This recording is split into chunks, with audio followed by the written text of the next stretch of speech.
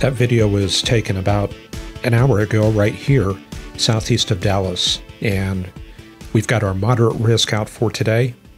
Numerous tornado watches out from Texas all the way up towards Illinois. Also this afternoon, an MCS bearing down on Memphis all the way up to Paducah. A couple of tornado warnings. The velocity product does show a fairly linear boundary, but a couple of breaks along that line. Possible QLCS tornadoes responsible for these warnings. Yesterday was a busy day in northwestern Iowa. Around the 6 o'clock hour, a tornadic storm moved through Gilmer City, produced at least 4 tornadoes. And there's the animation on that cell, moving northeast, right through Gilmer City, and another storm on its tail. There's a look at the velocity imagery showing a number of distinct TVS signatures as the storm moved across Gilmore City. And one of those couplets had up to 100 knots of differential velocity. And things quite busy down in Texas in the Temple-Waco area. Waco located right here in Temple, right there. The main cell of interest early on, this is during the 5 o'clock hour, south of Gatesville. The first tornado reported with that storm, and we'll run that forward and you can check that out. Already had a tornado warning on that. And as that moved northeast, it began weakening, but further to the south you can see a separate cell way down south of Temple, right here. That approached the town of Salado. Let's take a closer look at that. There you go. That's the street level data. There's Salado, there's I-35, and the storm out to the west. And as that developed, again, we're running the entirety of the 5 o'clock hour, developed a hook there, and for a while it looked like Salado was in real trouble. Jarrell, right down to the south, and they had trouble over 20 years ago. But fortunately, the storm weakened, and the tornado moved off to the northwest. I can show you that a little bit better using the velocity. Let me bring up the storm mode of velocity. Yeah, let's try a little bit of this 2-panel action. Up at the top right, you can see the time in UTC. There's the meso corresponding to that location right there. That's going to be where the updraft is. And running that forward, you can see that strengthening. And I'll probably have to pull away these warnings and watches so you can see that a little bit better. But there it is. Distinct TVS. If I put a mark, that'll carry over to the reflectivity. And there's a little debris ball. And we can especially see that on the spectrum width right there. Now, if I run that forward, you can pretty much follow that path all the way towards Salado. That tornadic debris signature was quite prominent on spectrum width, and running that forward, you can kind of see how it gets carried up to the northeast, and then it finally arcs around to the north. See that right there? You would almost miss that. Not so much on the velocity, distinct TVS signature right there, and that gets carried into the back of the storm. And at the end of the 5 o'clock hour, it's right back here. And of course, with the cyclic development, there's a new updraft coming together east of Salado. And then during the 6 o'clock hour, the storm started moving east of I-35. It was going through some reorganization, large downdrafts from further south. That interferes somewhat with the updraft. And so the storm went through a couple cycles here, and now you can see it reorganizing to the south. And then during the 7 o'clock hour, initially it looks a little bit outflowish. Those greens indicating outflow coming towards the radar. But it did manage to come together. You can see right here, east of Temple, a new circulation coming together. That's going to be right there. And notice in the weaker reflectivity field, there is a outflow boundary right there, and that seems to pull right into the storm, indicating inflow reaching this area. And sure enough, it did produce a tornado Yeah, that's about roughly when it was taking place, around 7:20, and then it moved eastward and kind of gusted out. But on the spectrum width, we really don't see that boundary very well due to degradation of the radar data. There's the evolution of that storm from 7:30 to 8 p.m. You can see that outflow boundary surging out ahead of it. And then during the 8 p.m. hour, it continued its supercellular characteristics as it moved towards Hearn and Franklin, and there was another strong storm just to its west. Returning back to today, here's the early afternoon map. Cold air mass coming into the Central Plains all the way down to Texarkana, Austin, Texas, and further up to the north, we've got pretty much near blizzard conditions in parts of North Dakota, Manitoba, and Saskatchewan. Strong northerly flow coming in the backside. Let's take a look and see if we do have blizzard watches or warnings in effect. And yes, we do. The western two-thirds of North Dakota, all the way back to Montana, northwestern South Dakota, and then further down to the south, just a wind advisory for the Midwest, and that translates off into a red flag warning all the way down into Texas. Freeze and frost advisories for Kansas and Missouri. We had that happen just last week. And of course, the severe warnings out there in the southeastern U.S. So returning to that map again, you can see how much of that warm air has come into New York and Ontario. We've got 70s in Buffalo, 72 at Albany, and dew points there in the 50s, so we are transporting quite a bit of moisture back into that occlusion in Minnesota and the Dakotas. And much of that cold air being supported by this large high 1040 millibars over the Northwest Territories, that continental polar air feeding directly to the south. Let's take a look out in the Pacific and see what's going on. High pressure off the coast of California, but further up to the north, there's a frontal wave there west of Arcata, and then further to the north, some rather nice conditions in the Gulf of Alaska, but further up to the north, still some Arctic air up there on the ice pack, temperatures below zero, up around Barrow and Dead Horse. But the warm sector feeding up there towards Nome, where it's 36 at this hour. And a well-developed frontal system there in Canada. Some very cold air around that. Definitely sub-zero conditions. We've got minus 16 at Mold Bay. And that contrasts quite a bit with warmer conditions just below freezing in the Northwest Territories. And then taking a look out in the Atlantic, not very much going on. Typical frontal system out there south of Greenland. It's already occluded, but there's this potent little system here southeast of Newfoundland. Some rather heavy precipitation fields wrapping around that. And checking back in on our MCS, a little bit of time has passed. This video does take a while to produce.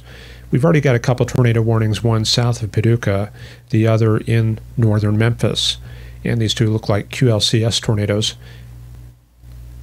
The velocity really not showing much going on. We're a little bit too far away to pick up the other one in Kentucky. But we can run this back and see what they were responding to. Don't have any frames before that, but apparently something was going on the north side of Memphis. So I think things are looking okay right now, at least for the time being. But definitely check your local watches and warnings, because this video is certainly not current. So why don't we look ahead and see what we're in for. Looking at the GFS here, we're going to just quickly plot the fronts. We can look at the thickness field and the troughing to get an idea where that's going to be, and that gives us our fronts about like that, and the remainder up into Minnesota, that's going to be an occlusion. And then the other front out on the west coast, that appears to be approaching Fort Bragg, Arcata, and Eureka. If we run that forward, you can see the MCS pushing east into much of Kentucky and Tennessee during the early evening, and another segment into Alabama And this is showing a bit of bowing. Now, the GFS is not a convective allowing model, so I would not put too much stock into that. But you can check the high-resolution rapid refresh and some of the other convective allowing models to kind of sniff out what's happening with those cells. It looks like a window of severe weather into about 2 or 3 in the morning. Things start shutting down. By tomorrow morning, the front is pushing into Pennsylvania, the Appalachians, and down into Florida. The warm front lifting north into New England, and the occluded front going all the way up into Ontario. We should use purple for that. And an extensive wraparound going all the way back to Winnipeg and Grand Forks, picking up some significant snow today into tonight, possibly up to a foot in some areas. Well, you can check it out right there. There's the basic snowfall down at the bottom. That's going to be inches. So getting into those purples, that's the 6 to 12 inch range. So it looks like certainly a bad day to be on the Trans-Canada Highway. And then for tomorrow, some thunderstorms redeveloping up there in New York and moving into New England. Most of the cold air will be spreading into the northeastern U.S. You can see return flow already picking up in Texas. So that'll kick that cold air northward back into Nebraska. And we'll start pulling the moisture back northward once again. Looks like kind of a stationary frontal boundary through this region right here, the Red River region into Lubbock and Colorado and Utah, supported by this 1035 millibar high, but it does not look like it's coming very far south due to troughing on the west coast. This next system comes together.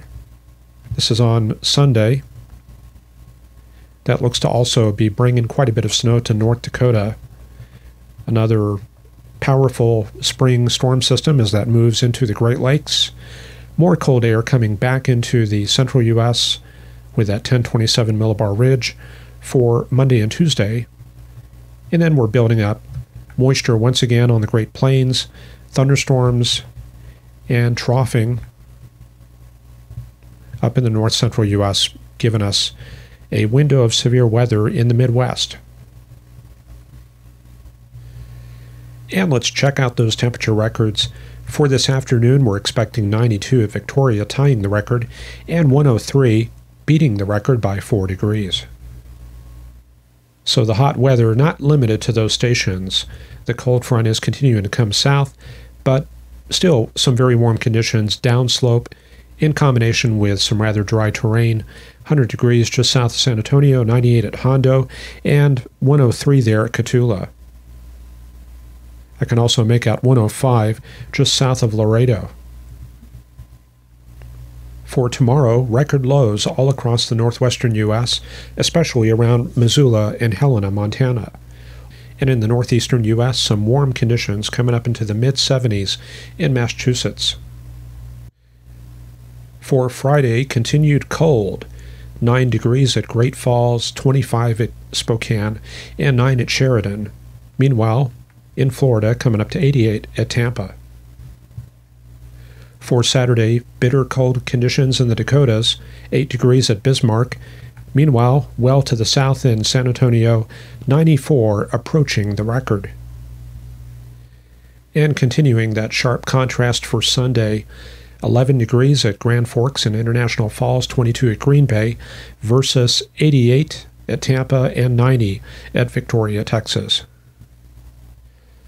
Let's check in on Big Rig Steve. He's always got great views of the sky. He is leaving Illinois and heading for Columbus. He is on 355 just southwest of Chicago. And he is in the soup, heading southbound in rain.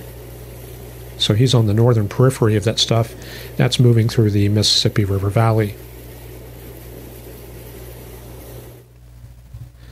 So there it is, his location about right here. He's in these little convective bands, about to get into this trailing stratiform region. A severe thunderstorm watch is out for his area, but that's about to expire in 5 minutes. It appears that's mostly for this stuff that is moving out of the region. So I think he's looking okay. There's one last look at things from his perspective. Can actually make out the cloud forms, so the rain is probably not going to be too bad. And before we wrap up, we'll take a look at the visible imagery and check out that weather system. And I've added the GOES lightning mapper.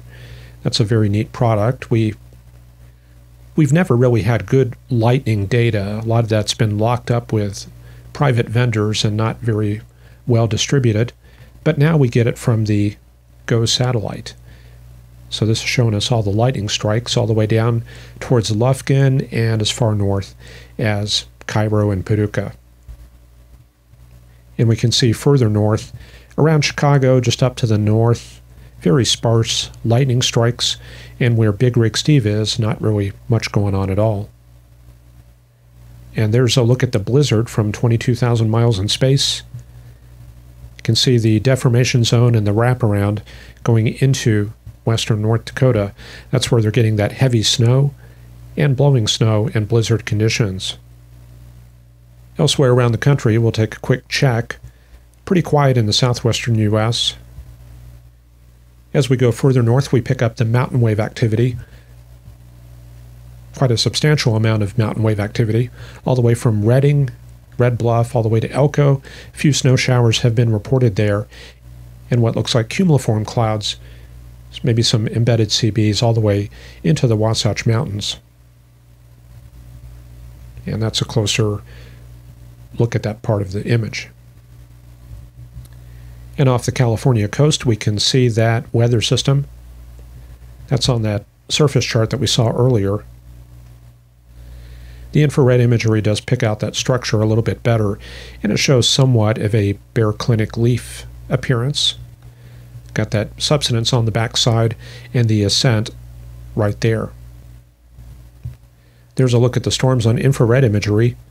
The black is indicating the overshooting tops. That's them right there poking up into higher levels.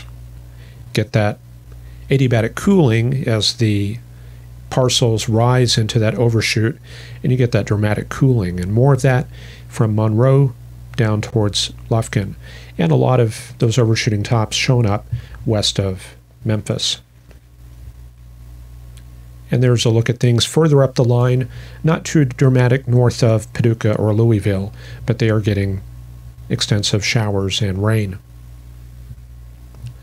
So once again, moderate risk from Paducah down towards Jackson, Mississippi.